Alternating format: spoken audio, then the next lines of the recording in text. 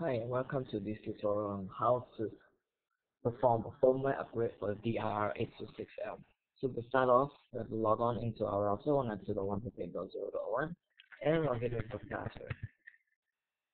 After we have done that, click on Tools, and on the left hand corner we will see Firmware. Click on it. So to check your latest firmware, just click on Check Now, and to perform a firmware upgrade, just click on Choose File.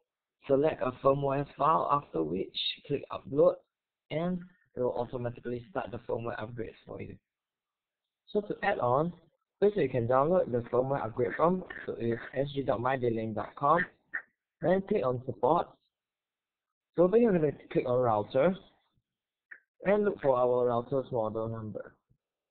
So look for 826L, click on that, and over here this way you can click on Download the firmware.